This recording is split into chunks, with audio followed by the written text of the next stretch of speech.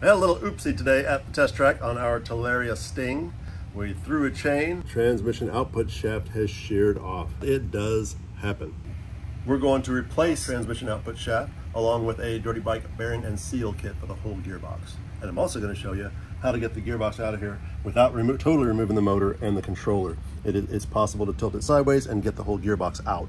And then we'll go through the whole rebuild on the gearbox. Let's get our Talaria Sting fixed up. To get this tranny out, first thing I'm going to do is take off the skid plate and the side cover, and then we'll take the motor out. So we'll start with the skid plate.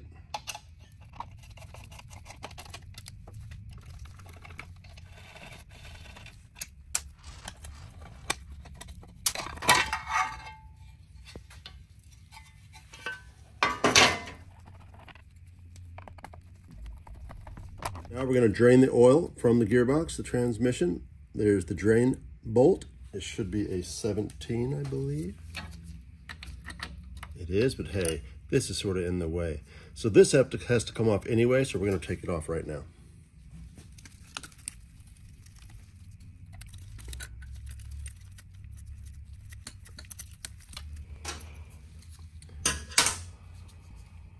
Now we can get to it. So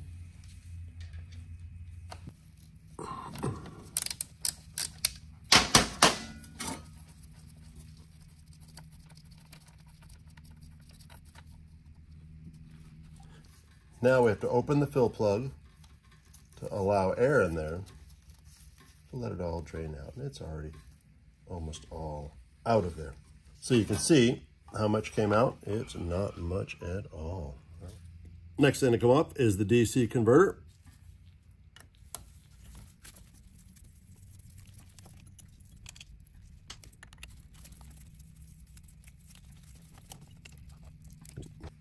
And then this top one also.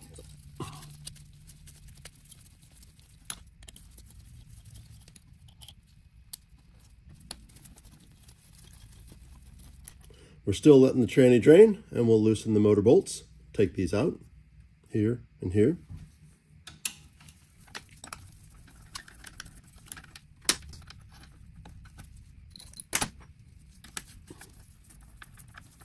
And note that your rear brake line is above this spacer.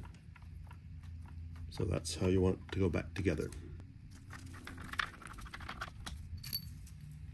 All right, so next we remove the transmission vent hose and pinch this clamp and pull it off.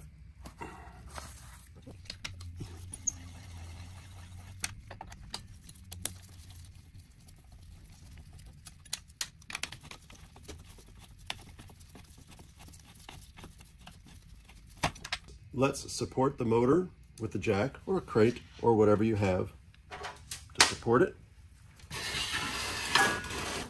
just so it doesn't drop out once we loosen the last bolt. So now that the motor is supported, we're going to go to the last bolt, which is right under the sway arm. It is a 15mm socket.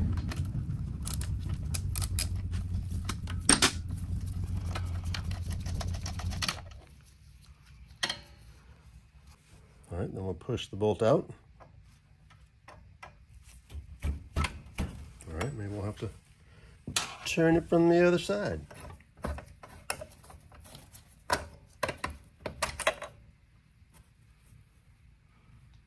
Now the gearbox should be loose enough to move it forward. You may have to come down with the jack.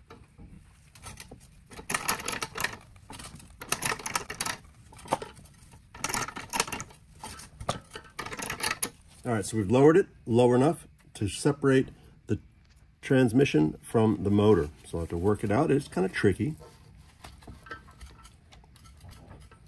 All right, you might need a pry bar for this operation to separate it. There's two tabs, one right here, and you don't need to pry a bunch, and one over here, and just sort of work it loose.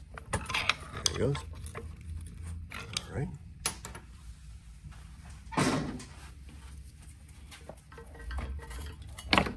Now she's free.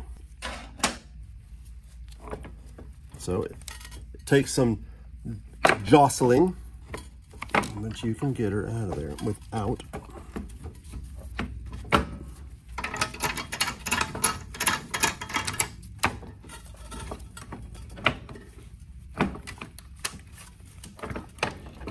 Voila, without removing the motor or the controller. Now we'll head to the bench and replace the output shaft and all the bearings and seals in the transmission.